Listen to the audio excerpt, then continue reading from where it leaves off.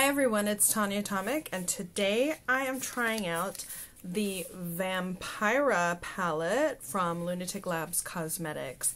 I've been eyeballing this for quite a while now, and finally I picked it up. They had a sale, so I picked it up, and I adore it. I already have the Elvira palette, and did a review on that, and I'll link that below.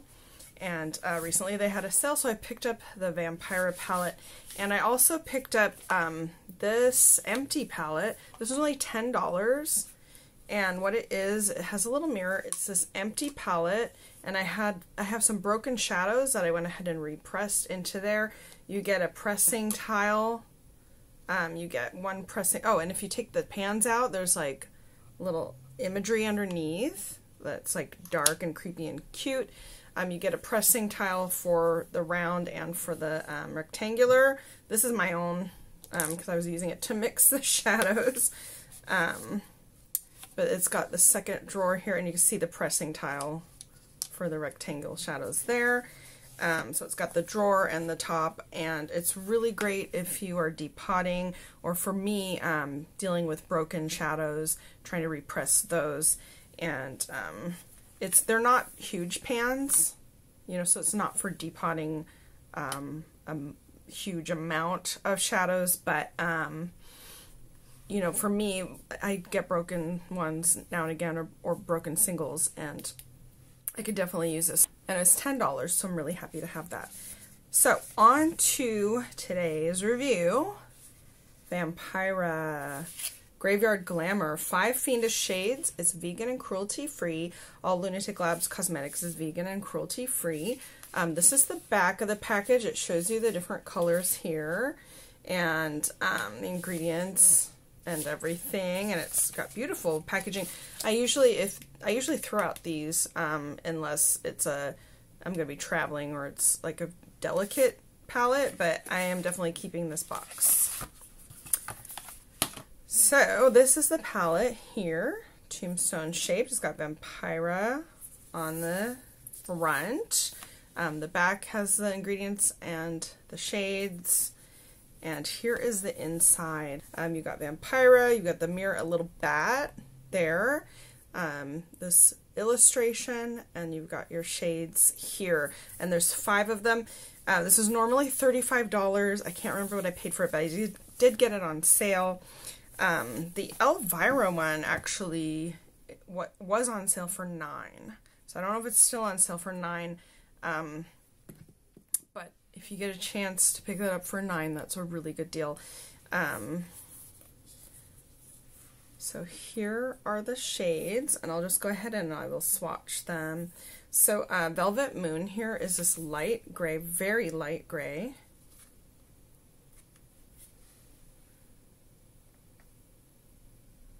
It looks like there's a little bit of a light shimmer to that. And then Untarnished is a straight up silver. Sort of light silver there.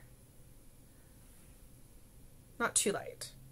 So it's really reflecting, but very pretty. And then Astro Vamp is this really dark purple. And it's got sort of a copper reflect.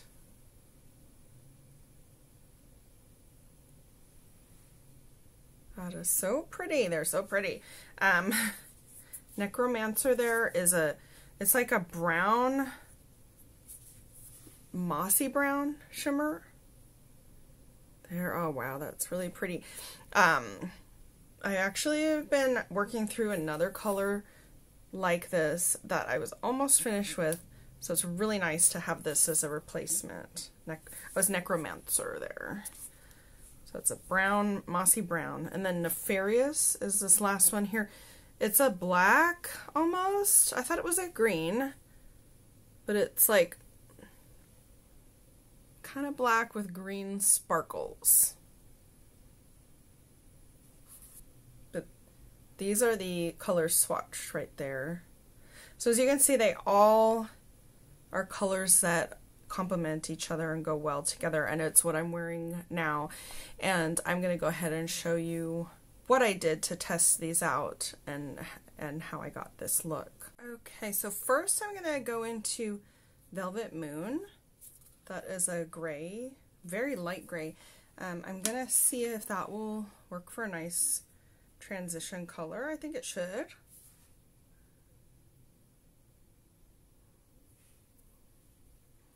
I have my eyes primed with Nomad Cosmetics Eye Primer. And I find that a lot of companies that make primer that also do shadow, a lot of times their shadows work best with their primer. So I feel like the Nomad shadows really shine when you use the Nomad primer. And I also feel that way about Medusa's makeup. Their eyeshadows work really, really well with their primer and way better than they work with other primers. I feel like they're formulated for their own shadows.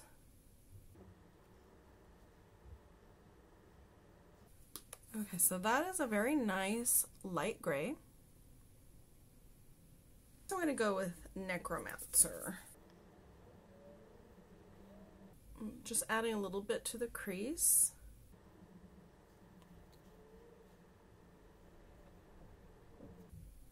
I'm going to blend it up a little bit.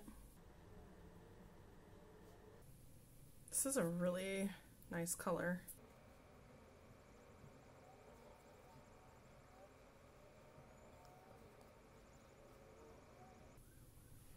Just adding a little bit more.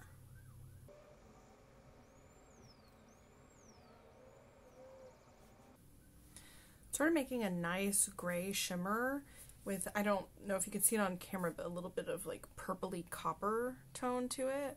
I'm going to take Astro Vamp and I'm going to use that to deepen the outer V here, the corner.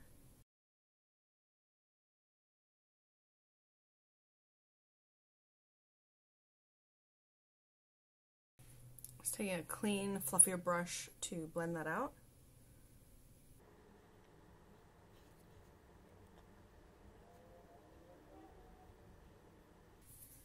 Okay, so far these colors are blending really well without wiping away.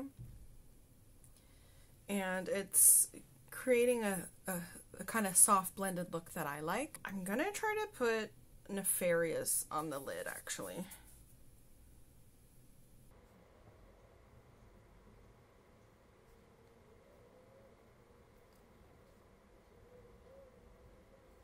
I'll do dark lid action with this.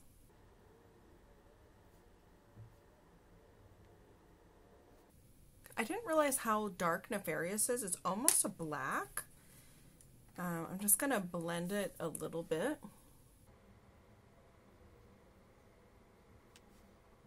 And I like that. It's sort of a darkish look. I do like that. I'm gonna go back into the Astro Vamp and stamp it on my lower lash line.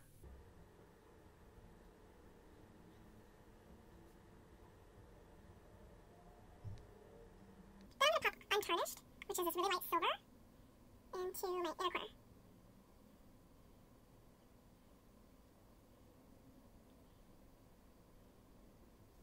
Just gonna blend the silver a little bit. Okay, so I'm gonna put on liner, mascara, the whole bit, and come back. Okay, so here it is, and I really like the finished look. It's kind of a smoky, silvery, purple-ish look. And I think that the purple doesn't really translate that well on the camera, and neither does the green. I think everything ends up looking just smoky gray, but in person there's a little bit more purple, a little subtle hint of purple, subtle hint of green, and I really like it. I think it looks really great, really, really easy to work with, and yeah, no problem. It came out looking good really simply. It was easy to figure out what kind of look to make using these colors, and you know, there's other looks that I could do, but this was kind of like a really simple, basic, kind of no-brainer look from these colors here. What do I think of the palette? I mean, obviously I really love the The artwork, I think it's so beautiful. The colors, the shadows really are quite lovely and very easy to work with. I thought that they were easier than the Elvira palette. I like it a little bit better than the Elvira palette. The Elvira palette makes a lot of sense as far as it being Elvira. Plus there's the blush, which is really nice. But I lean more towards these colors as far as getting looks out of these colors. So I like this one more than the Elvira palette, but although I do like the Elvira palette. Anyway, yeah, so if you're wondering about how well this works and if you're interested in it, I would definitely say it does work. It's worth the money. The shadows are good in this one. So I recommend it if you are interested in it already. So I recommend Lunatick Cosmetics. They're very, very good, cruelty-free and vegan. So I recommend Lunatick Labs Cosmetics. They're cruelty-free and vegan, and their stuff is very good. Their packaging is high quality and beautiful, and yeah, recommend it. Anyway, that's it for today, and thanks for watching.